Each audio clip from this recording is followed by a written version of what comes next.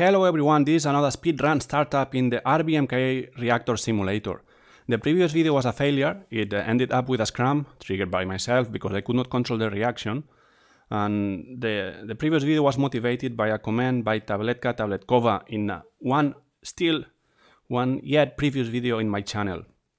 It was a video about the VVER reactor, which is a pressure water reactor. And she made a kind of ironic comment that I took seriously and said I will make a video out of it. And the video is about using only the center core of this RBMK reactor to bring it up to power more quickly than normally.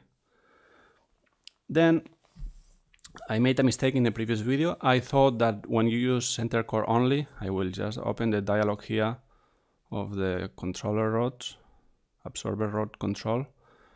When you select here center core, I thought that you are not able to use automatic power control. So this automatic reactor control.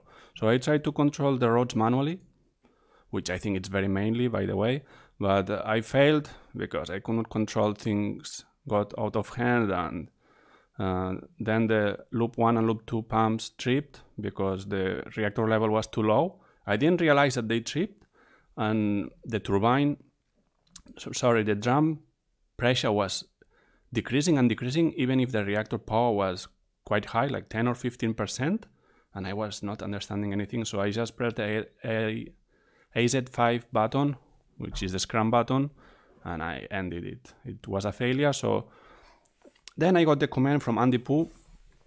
I don't know how to pronounce it. The surname is PU with 2 dots over the U. And I'm very glad he watches my videos because he's an actual worker of a coal power plant and he knows about turbine operation and stuff like that. So I'm really glad he makes comments and try to explain how things actually work in an actual plant.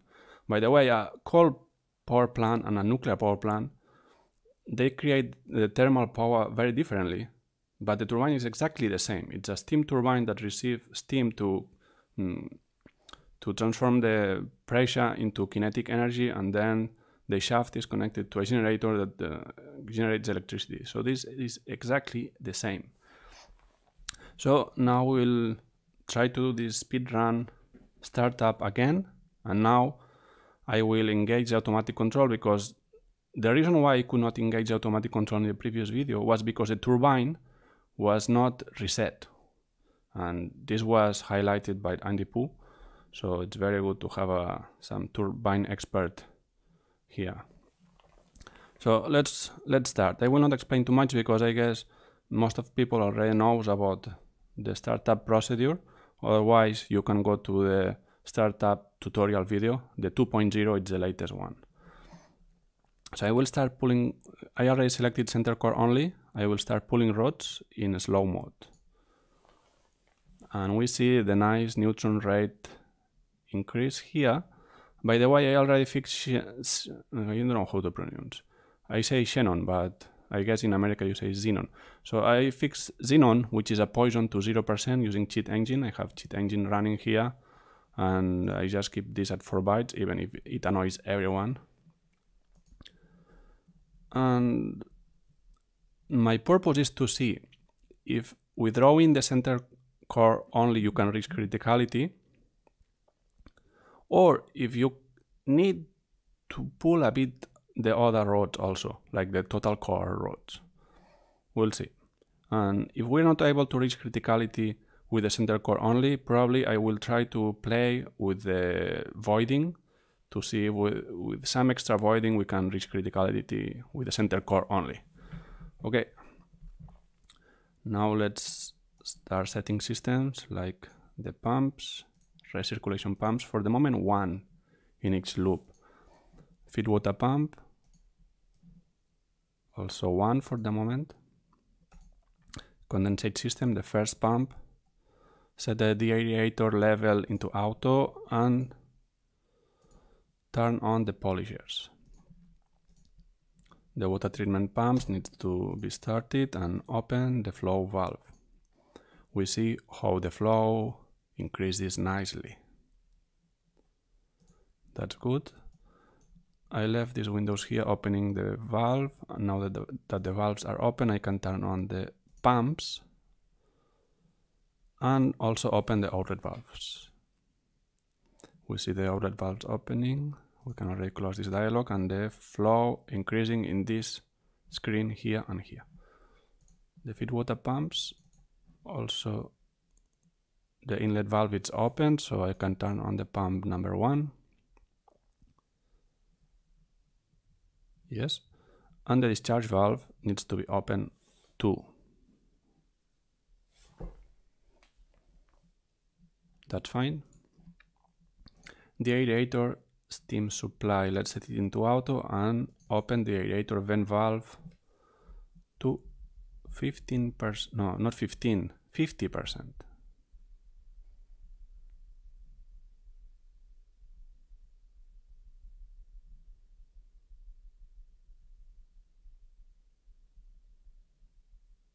And we see neutron rate at 1%.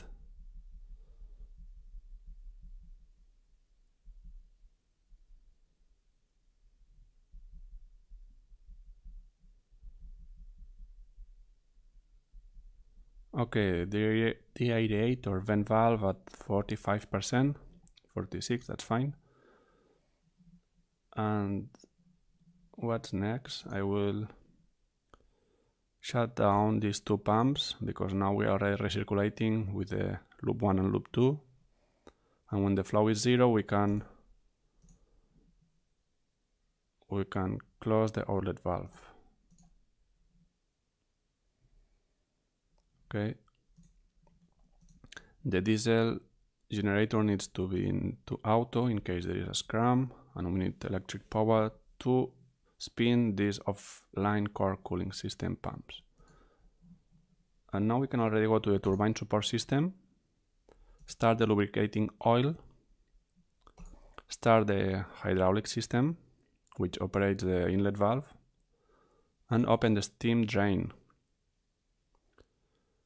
Because we need to open the steam drain, otherwise the turning gear will have too much resistance to spin the turbine mechanically. And we see neutron rate increasing. It's at 4%, 5. When it reaches 7 or 8, I will stop it. And I will open the alarms here and acknowledge everything. Okay, neutron rate 7%, I will hold it. And for the turbine support systems, we leave the steam seal stopped for the moment because we are not running the turbine using steam yet. So we can go to the turbine and reset it. It's reset and we can turn on the turning gear. We see turbine spinning up. It will go up to 20 RPM. So this is just an electric motor that spins the turbine to be ready to start receiving steam. Okay, and I like leaving this dialog here. So apparently, now that the turbine is reset, I will be able to use the automatic control, the automatic reactor control. Hopefully. I will continue pulling rods a bit.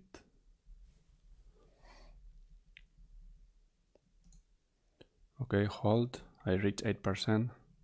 I didn't activate yet the auto scram control. If I do, then I should be much more careful with the neutron rate, because I think at, not sure it's 10 or 12%, it triggers a scram. After 8%, it just gives you an alarm. Neutron flags at 2%, so we can already try to activate the automatic reactor control. I will increase manually to 4%, to 5%. It seems it's not engaging. I think I'm a bit behind the real neutron flags. Probably now it engaged. We're at 10%. I will wait a bit to see what the trend is. No, neutron flag is 12. It's still increasing. It's not engaged. So I need to hold. No, sorry, to insert rods to create a negative neutron rate. Hold now. And when neutron flags goes below 10, I will try to engage it. Probably you cannot engage it above 10. It's too high value. I'm not really sure.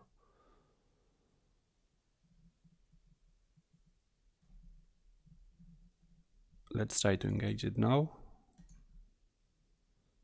power set point at 10.5. I will decrease it to see. I will decrease to 7%. Yeah, you see, neutron rate, it went down quite a bit, and the neutron flux is decreasing to 7. So now we're engaged in the automatic reactor control. That's very handy. I didn't have this in the previous simulation. Okay, 10%. So now it's about heating the drum. Steam drum flow. We see the water still at 88 Celsius. It will start boiling at 100 Celsius. I guess this is very difficult for people using imperial system, but actually it's much more easy. The scale is set between 0 and 100. 0 is the freezing point of water, 100 is the boiling point. So when it reaches 100, we'll see the pressure here start to increase. Now, and why it goes above 100? Because in school we are always told that liquid water cannot go above 100 degrees. It goes above 100 because this is pressurized. Now this is at 50 kilopascal. So if we increase pressure, if we are not at atmospheric pressure, the boiling point is above 100. And now I need to increase the set point before the drum reaches 1000. Otherwise I will break the disk. Let's increase it to 7500, which is the pressure needed for the turbine to... It's a nominal pressure, I think, for the turbine to operate at maximum efficiency. Condenser vacuum low.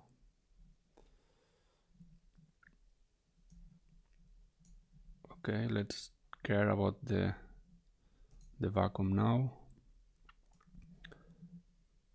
I will see if the condenser air ejector turns on without me clicking this button. Because in the original tutorial from Comrade 3DR, the one of 2 hours without voiceover, he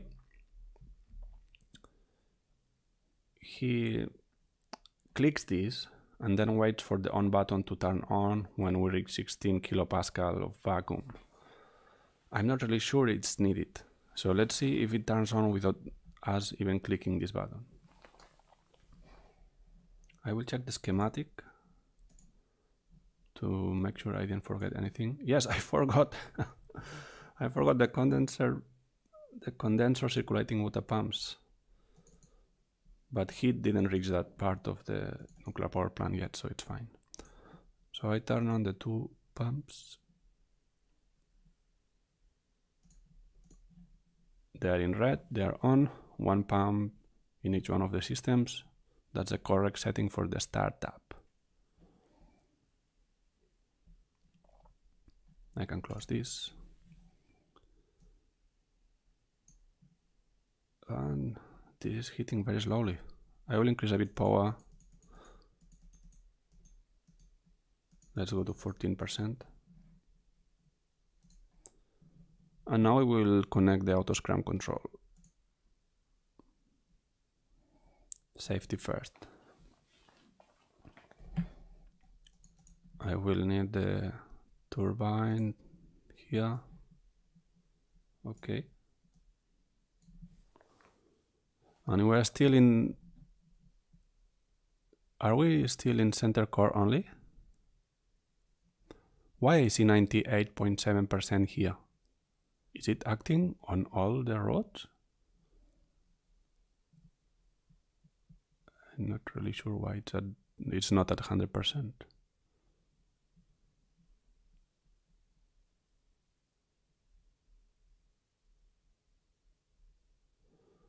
Oh, I get it. I get it. I was partially right, and Andy Poo was partially right, and no one was totally wrong. But when you activate automatic reactor control, it acts on all the rods. I understand it now. So you just pull center core only. It pulled to 74%, so like 25% of the rods are out of the core. And at that point we were like, yeah, we reached criticality, sure.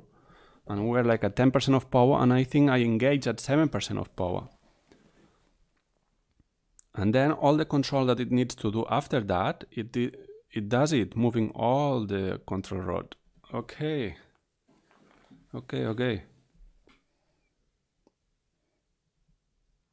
That's different compared to the VVER simulator.